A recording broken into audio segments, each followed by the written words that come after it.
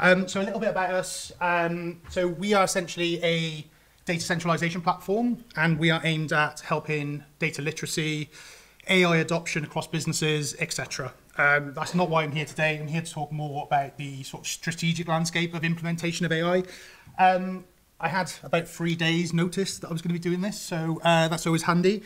But I am going to make it interactive because I think you don't always come here just to hear me. You come to hear off each other, and I think that's part of the whole ethos of these events. So can you all just scan that QR code? It's completely confidential, anonymous, none of your personal information. It's just purely a way of being able to give feedback for the presentation, because I think it is important, and I will be referring to different aspects of this. So one of the questions I've got right now is, what are the key goals for AI? And if you haven't managed to do it, it's menti.com and then use that code. But if you can put just a couple of keywords in there, I think it's really good to kind of get feedback, because this is something that was always quite interesting to me. And I'm going to touch on it several times over, but AI is currently the answer before you've even got the question. And I think that is a big problem at the moment. Everybody just says, we need to do AI, we need to do AI. But why do you need to do AI? And a lot of the stuff I'm going to talk about today is actually around the areas that are going to make your AI journey easier and better, but also means you can get quick wins without even utilizing AI or spending time implementing it. So yeah, let's take some of these. So we've got insight, efficiency, enhancements, enablement, adoption, lots of good. I'll share this out afterwards as well, by the way. So I think this is kind of a bit of a research piece for everybody to feed into. So please do answer, which is great. Seeing lots of good answers. I think efficiency is standing out as probably the top answer here. What about automation? Why can't you get that from, why can't you get efficiency from automation? So that's kind of the questions I like to ask the customers we work from. But I understand where AI drives it a step further, and that's some of the stuff. So we are going to take it absolutely back to basics, because some of the conversations we have, even with the top CIOs that you would expect to know this inside out, they do not. So the question, so what is AI? There's different types.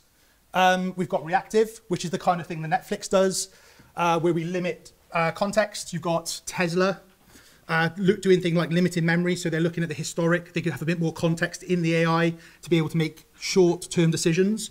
Theory of mind, so Replica are like human-to-human chatbots. I think they got about 44% of their chatbots have been told "I love you" by a human, which is quite interesting. Then you've got OpenAI, which we obviously know, and the likes of Gemini and so many others. And then the future, so AGI and ASI. Luckily, we're not quite there yet, because I don't think we're ready as a human race, let alone anything else, to be adopting those. So just a quick recap, and NVIDIA described it really well. What I'm going to kind of touch on today really is generative AI, what it can do. So it's based on, as we know, a variety of inputs, and you get a variety of outputs. One cool one, so this is just an example that we actually use. So I've tried not to go too big on some of these examples, just cool little things that can be done with generative AI and around efficiency, as some people mentioned. So one of the things that we did, my marketing team kept telling me they were too busy, so I got one of the engineers to solve the problem, as probably resonates with a lot of you. So we got also asked to feed into our platform, which triggered an OpenAI call, which landed in Make. So I don't know if any of you have come across Make, but it's very good modular-based processing system. That then said, right, okay, well, this is the top story. This is related to what Configur do. We're going to use that to generate some output. It passed it into Word documents, and it gave us about 6 or 7 potential blog posts, which could then be vetted and shared, and really good to put your kind of workspace in.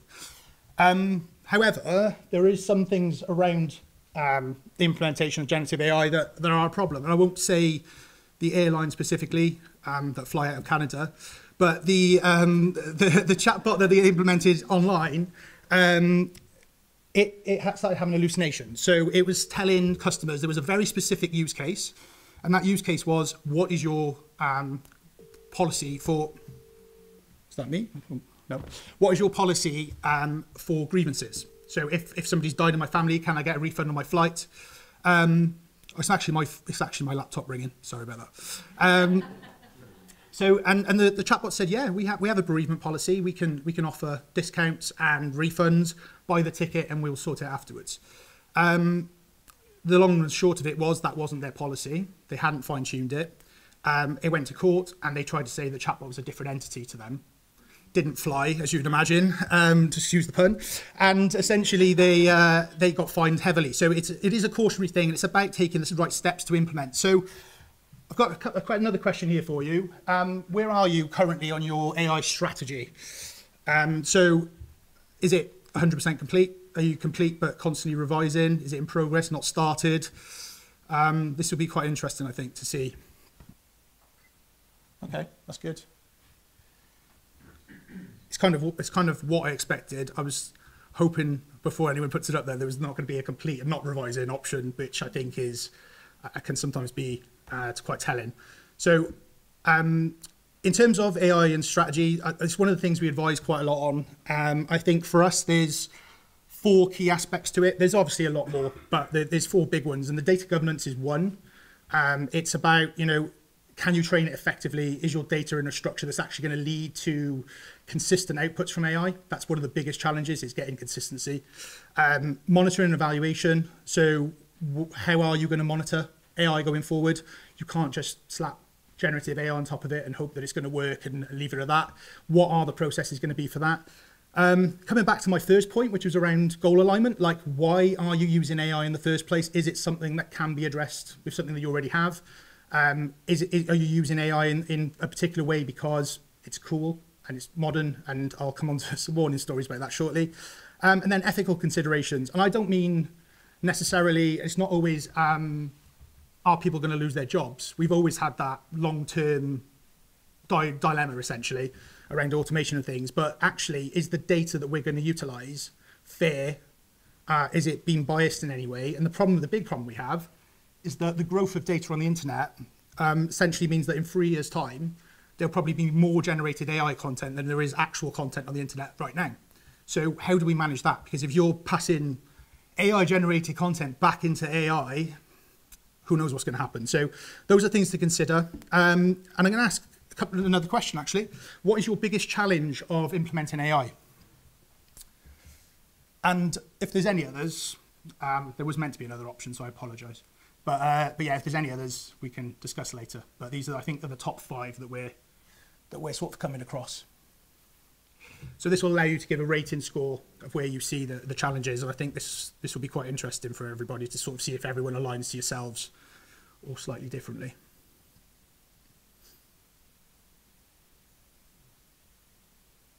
I mean, it is pretty even spread. I think, as expected, infrastructure, we've all spent a lot of time building infrastructure for the automation processes, a lot of other things. So it is going to be lower on the list. And that's really interesting. So I think it is more on the data side, which is great. So as part of my cautionary tale, I have a question. How does RPA currently fit into your businesses? You can select multiple because there's options to be still using it but moving away, etc. It'd be interesting to see.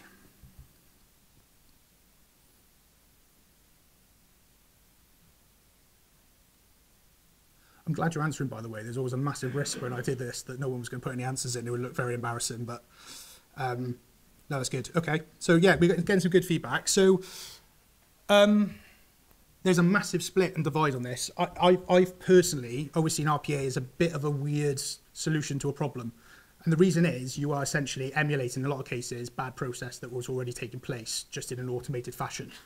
And I think I think obviously that doesn't go for everybody. A lot of people have done this well, but there's a lot of people now who are actively moving away because they've had issues where they've tried to emulate humans. It saves time, it saves a bum on a seat, but actually it leads to bad process. And instead, it should have just been, what is the process that we're trying to achieve? And I think we have the same situation with AI potentially that could occur if we're not careful. So I think we need to be really cautious to think about what is the AI process.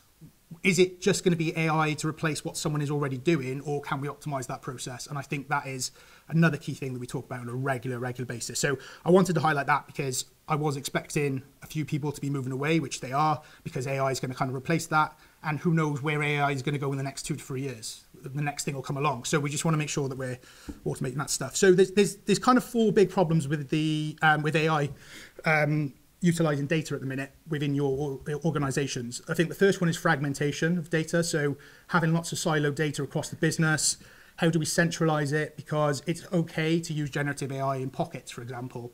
But when we look at it as an organization, how do we make the best use of it? How big have our data lakes got to get? How do we optimize what we're trying to do? Those are the challenging questions. And I think I don't have all the answers for it. I have some of them based on some stuff we do, but I think it's really interesting because I think collectively as a group, we need to kind of share the ideas, the good stories, the things we're working on, which is going to be crucial. Data quality. So this is one of the biggest problems inherently in every organization. Missing data, bad data, it's just going to completely skew what AI thinks the answer is to your questions or how it's going to be implemented. Data literacy, and it kind of ties itself similarly to dark data. People in the organization who can't use the systems or don't use systems well, revert to spreadsheets, revert to processes outside of your mainstream, they are not feeding into what you're trying to achieve as an organization. And that's a big challenge and thing that needs to be overcome to be able to get that kind of high level governance. And I think there's steps that can be taken there. And then dark data is an interesting one for me because everyone says, oh, 90% of organizations is dark data, they don't utilize it. But probably 80% of that is because you don't need to. It doesn't give you anything useful.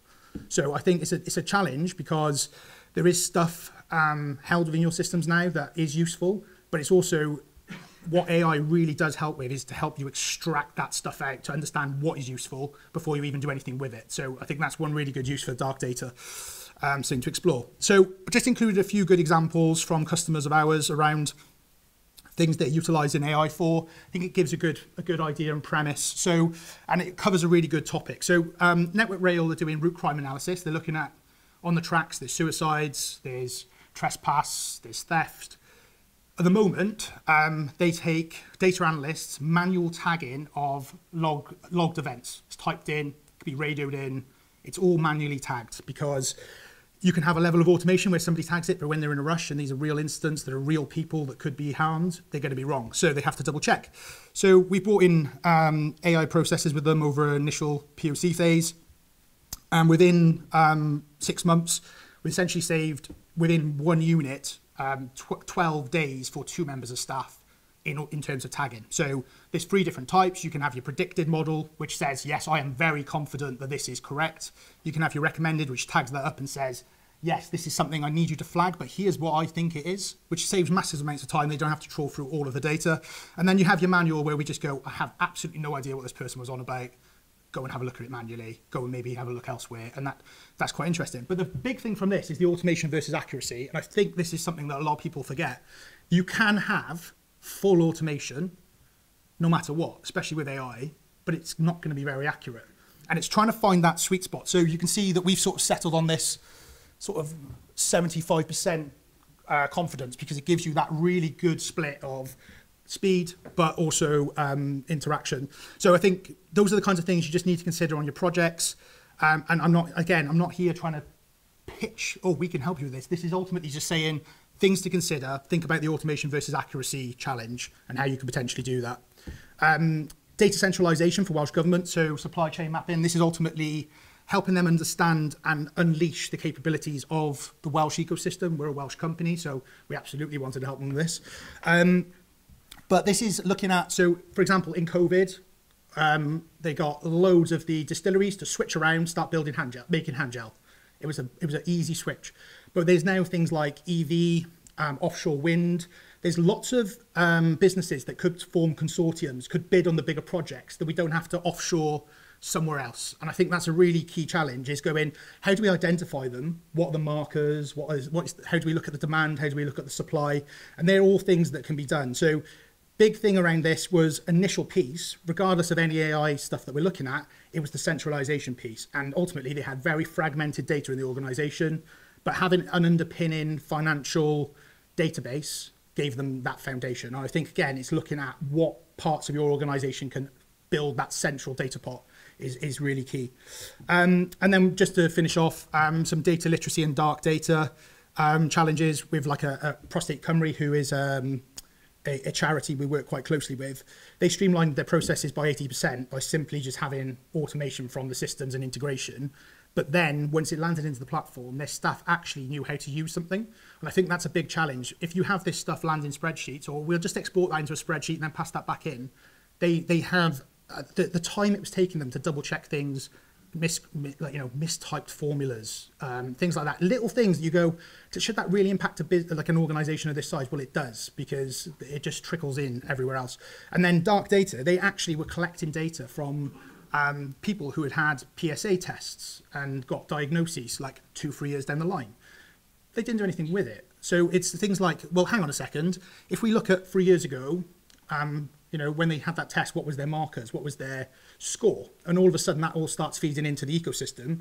That's unlocking a whole other thing. And they're not even, essentially that they're not the NHS, they're a side charity. But if they can contribute to what their overall goal is, which is to reduce prostate cancer, then fantastic. So it's those kinds of side things that need to be thought about, which is really interesting. And just a bit of the future in numbers. So 404 billion is the anticipated spend globally for AI in 27. So as much as I keep saying to people, make sure you've got a use case for AI, everyone is absolutely going to be jumping on the AI bandwagon, and rightly so, because it is fantastic.